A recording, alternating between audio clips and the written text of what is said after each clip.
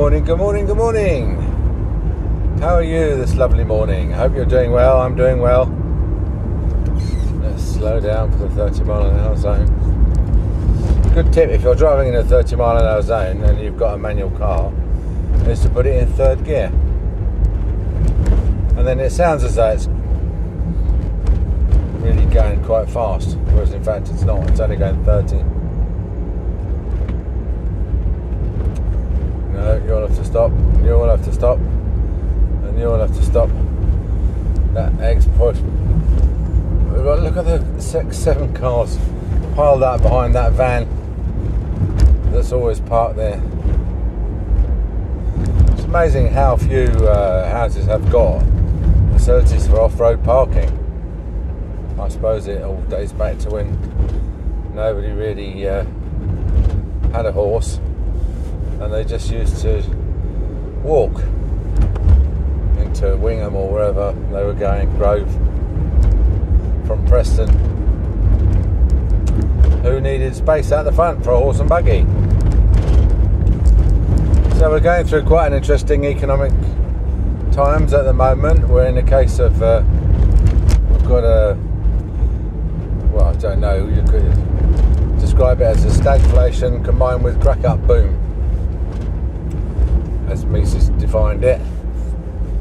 We've just been through this stupid situation where a few months ago there was like a run on the shops, and because of the Brexit panic, these things are a regular occurrence. I mean, like the COVID panic is very similar to the HIV panic of the 1980s, and the current run on the shops and the shortage of toilet rolls is very similar to the 2000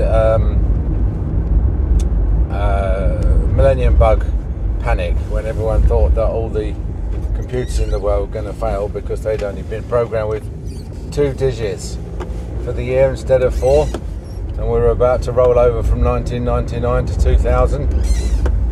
And you have to sort of just make yourself a bit more resilient. Like, for example, the garages have been closed in effect for 2 weeks, and yet I'm still driving to work and I've still got half a tank because I've got a small tractor which I use to keep the grass short, and it just so happened that I had 40 litres of, I had a full tank of diesel in the car and 40 litres of diesel in 2 jerry cans for the tractor. So, and this car doesn't even use 1 tank of diesel a week to get to work and back, and so I've been driving around because I'm resilient, and we've got 2 cars, and 1 petrol's 1 diesel, so you know, even if diesel's available and petrol isn't, or vice versa, we're resilient. Because we've got 2 cars, we're resilient. It means that we can use the car that's got the fuel and afford not, and don't have to use the car that hasn't got the fuel. We've got the central heating at the moment's broken, the boiler's not working, but we've got an immersion heater plus a spare element, so we're resilient in terms of hot water. And if the you know, we don't get the boiler working, the heater working, then and the radiators stay off, then we've got 2 wood burners in the house, because we're resilient, so we can heat the house easily with wood. So have we got enough wood? Yes, we've got. I personally planted 100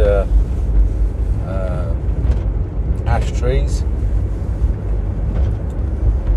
So in fact, if you've got a few acres and you start planting trees, you very quickly find that your problem is you've got too much wood. It's not enough. So yeah, we've got fuel, food is another matter. You know, I mean, we've got things like walnut trees and apple trees and a pear tree and stuff like that, but food is the weak point, isn't it? Especially in the town, in the cities.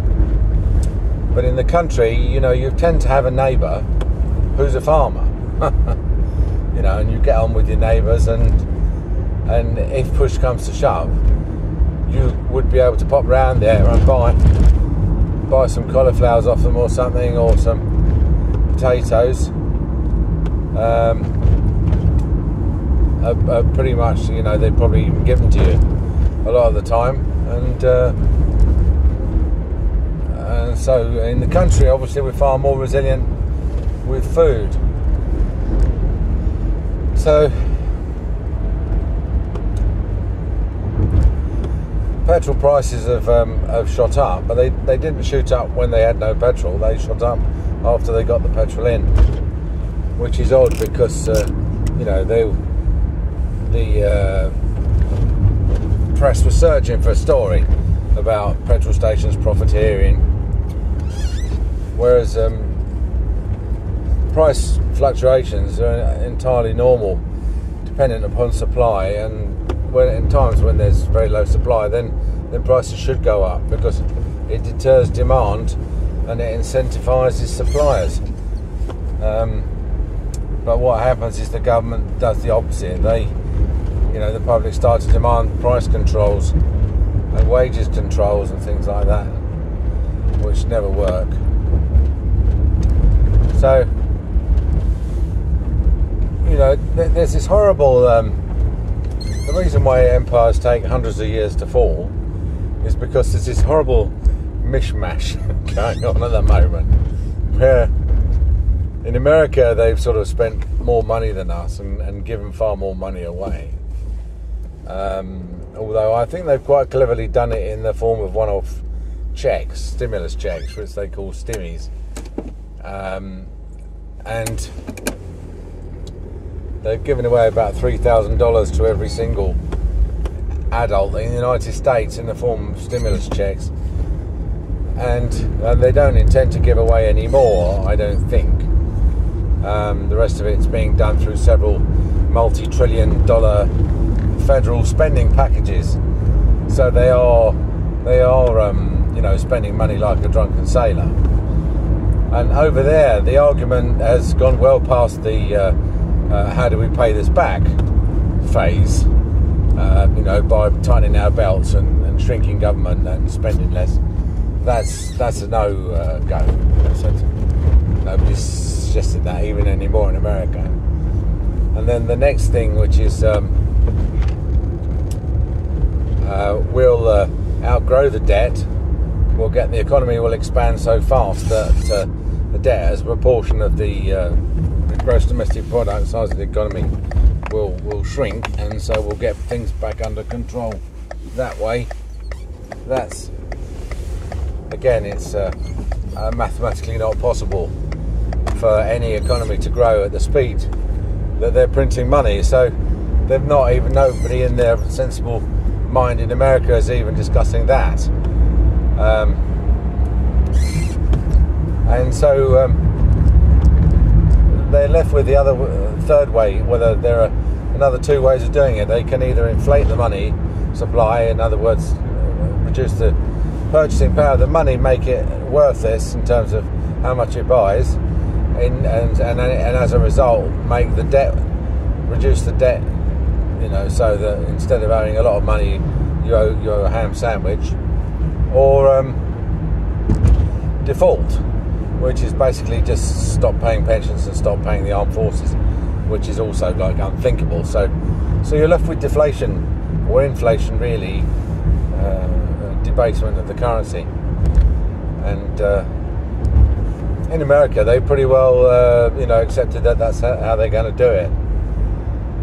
What happens is Milton Friedman taught us that if you inflate the money supply, then what happens is, because you have more money chasing the same amount or less of goods and services, then the amount of money that you need to pay for goods and services goes up. And we've seen that in the UK already. It was first apparent in house prices, and it's become also in conjunction with one of the Chancellor's harebrained schemes to give money away to the construction industry by abolishing stamp duty on new builds, or houses, sell for the sort of price that new builds sell for, in the same way as he gave away money to the entertainment industry by subsidising everybody to eat out for £10 per person or something.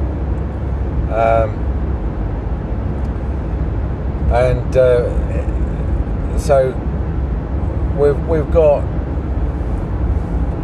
it's now the ratio between the average income, used to be the average income of the wage earner, the main wage earner in the family, and then it became the average income of the whole family, because the wife had to go out to work as well.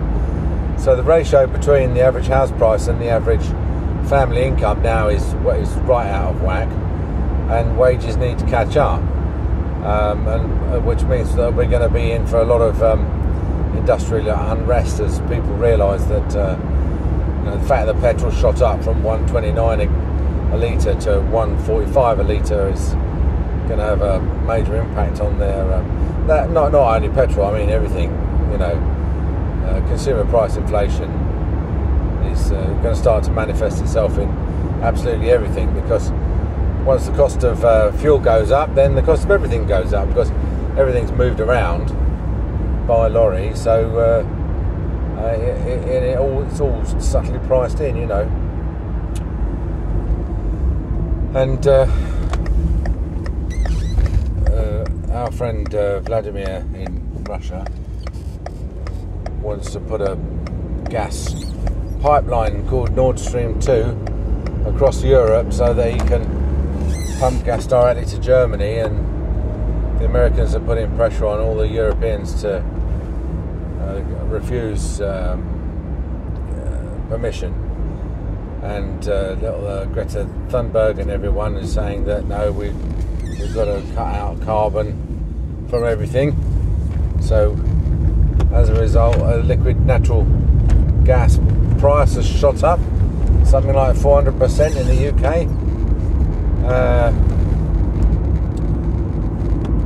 which we get 50% we produce ourselves, 30% we buy from the Norwegians, pretty much I should imagine the spot world rate, or we might have a bit of a deal with them, and 20% we buy on the world market, which is all of a sudden nobody's selling.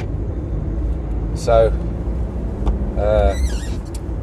they've had to abolish the price cap on domestic consumer prices. Not abolish it, but put it up by a few £100, so everyone's going to be paying a few £100 more for their heating. But more importantly, gas-intensive industries like fertiliser plants and that are having to shut down or work part-time. And this is not just in the UK, I mean this is across the world. China's got a series of rolling blackouts.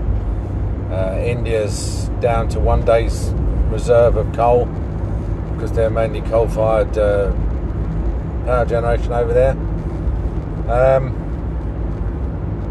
And so what does people, people are saying the government needs to do something. No, I'd just like to say, it's the government that's done this. The problem is the government. The problem is the government is writing IOUs, and then which are then being bought by the central bank, which then allows the government to create money. Central bank then sends the government money, which they then use to buy their IOUs. So, because it's a complicated, I won't explain it all, but I mean, the way it works is that when governments want to raise money, they issue bonds. The bonds are at a fixed interest rate, and therefore, if they represent a sort of a risk-free baseline for lending, because you're always going to get your money back, because the government can always print as much money as it needs to give you the government money back, so you never lose money on a government bond. That's why they're called gilts, because they're bonds that have like a gold edge, because they never default. But it does mean that let's say that they're paid let's say they're paying, I don't know, 1% or something, and you can buy them cheap, then that represents a greater interest rate on the same gilt if it was expensive. So with gilts, you don't look at the interest rate so much, you look at the price of the gilt. If you can buy a 1% gilt cheaply, then you're doing better than if you can have to buy a 1% gilt expensively. And so it's in the government's interest to keep the price of gilts up. And how do you do that? Well, you do that by buying them. And even if no one else will buy them, what you do is you issue gilts and use the money you raise to buy more gilts. And if it sounds like a Ponzi scheme, it is. So that's how the government's manipulating the interest rate, and that affects their